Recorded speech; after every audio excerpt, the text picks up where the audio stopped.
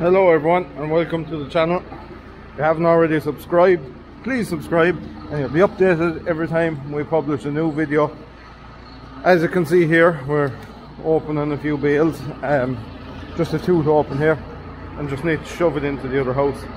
So not a whole pile of work involved, and today's video is going to be all about basically a day in this time of the year, what I get up to this time of the year. You'll kind of be following me for the day, see all of what I'll be at, and we'll finish up this evening. Like always, it's going to be a wide range of stuff. It's not just going to be this, or it's not just going to be the next thing. Probably be 3 or 4 different things going on at the one time. So I'm going to throw these out. I'll just spread them out a bit and push them in, and I'll talk to you there again when we're on our next bit of our day. Now I'm back in the shed. I had to run to town to do just collect a few parts and a few various other bits. I'm going to do a small bit of welding to this trailer. I spoke briefly about it. It's just a guy we do his silage and do his slurry and all that kind of work, and he had this tipping trailer, and it was, you know, it was aged, I suppose you'd call it. Wasn't too far gone. It was good enough that you'd be able to fix it up and make it reasonably usable again, and I actually think that's quite a good idea, because in his own words, he might use this 3 times a year, but those 3 times a year you need it. It's very handy just to move a load of dung, or you know, go into town for a bit of fertilizer or something like that. So we put a back door in it. We made a back door. We cut this out. Well, I say we, as my father has done most of this. He kind of took this project on more so than me. I'm just doing the welding on it, really. That's for the front of it, just to disguise the front of it. It's got a new floor. It's and obviously it's got a back door as well. So I know you enjoy watching the welding and stuff. I wouldn't be any master welder or fabricator.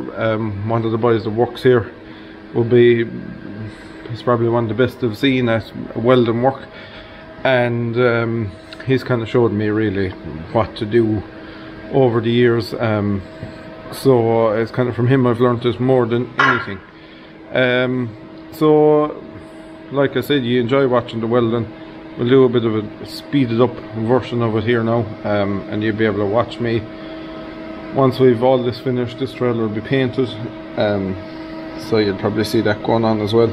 But for the meantime, I'm going to do a bit of welding to this. I won't spend too long at it, because I have to get the Volvo ready. The Volvo is going out. It'll probably be gone for a couple of weeks on the job, so just make sure everything is right on it. Oil levels, grease it, antifreeze and stuff like that. So we'll do a small bit of welding and we'll chat to you once we finish up.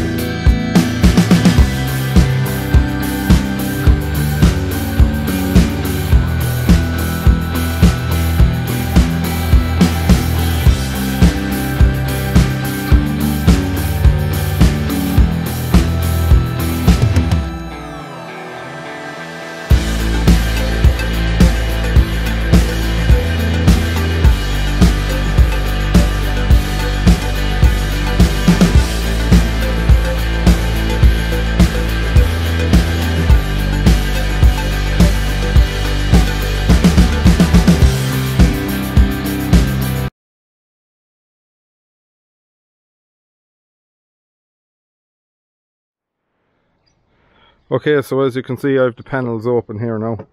I'm going to give this a wash off. It's probably, I think it's leaking diesel or oil, some few leaks in it anyway.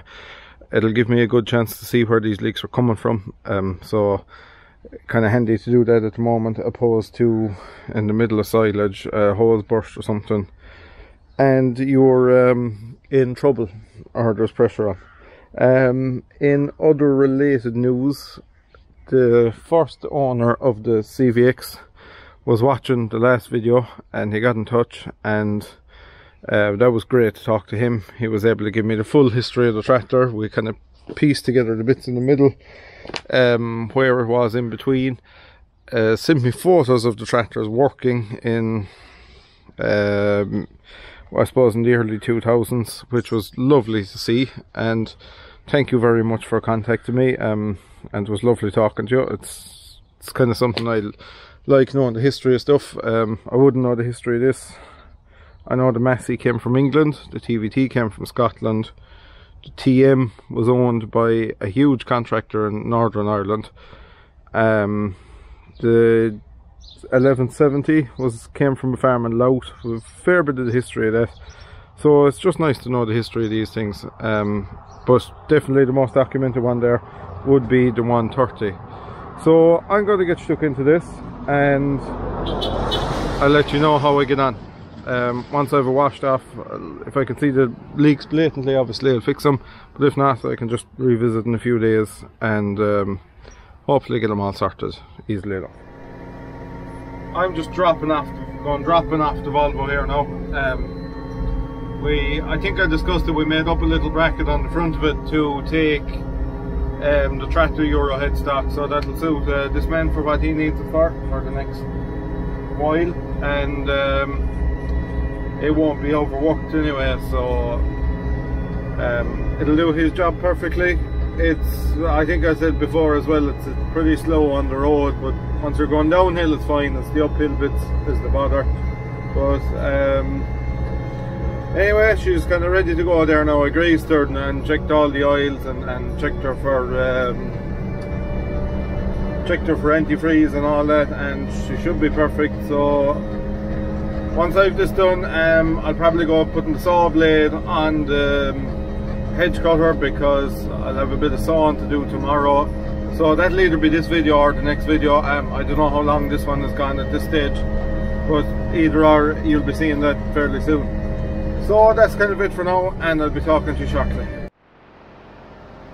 Okay, so I'm going swapping heads. I'm going to take it off the flail head and we're going to put on the saw head. I'm not going to speed this one up because, for curiosity more than anything, I want to know how long it takes to change them. So I'm going to whip this one off and go over to the other shed for the saw head. So you'll be able to see me doing this here now, which should be relatively easy, all going to plan.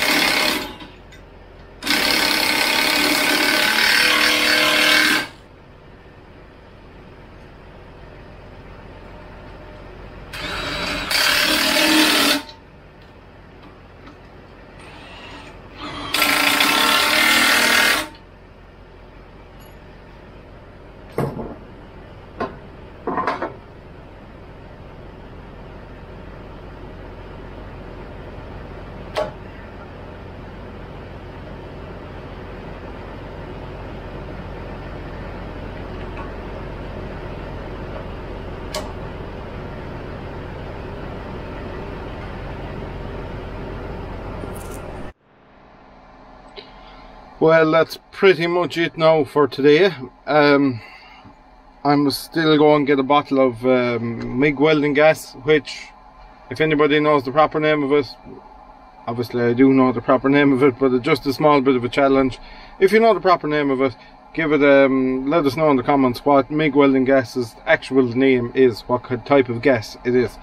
So that was kind of basically a typical day this time of the year. You're stuck in a few different things, not massive usually, but sometimes they are massive, but that's kind of generally stuff like that you'll be doing every day, bit of everything. So I still have some work I need to do to my car. I might do that tonight, or else I'll go editing this video. And obviously the trailer, I'll probably go welding a bit of that once I've gas got. So that's basically it for this video. Tomorrow we'll be out sawing, and I know a lot of you would like to see kind of more of the saw and the whole lot of that, so it's no big work. It's just a small, I suppose, 50-meter stretch on a roadside that was already done, but when the man that owns the place saw the job done, he said after going that far he might go a bit lower, so we must take another couple of feet off it, and the saw will make light work of that. But that's basically it. So thanks everyone for watching, and hopefully I'll get this uploaded either tonight or tomorrow, and sawing one might be over the weekend. We've a kind of exciting thing to come up there as well, and we're going trying out a new product on one of the tractors, and I hope it should be a good success. It looks like it'll be a great success, so I'll do a video about that, and I'll show you what it is and the difference it makes. So that's it for today. Thanks everyone, and we'll see you next week.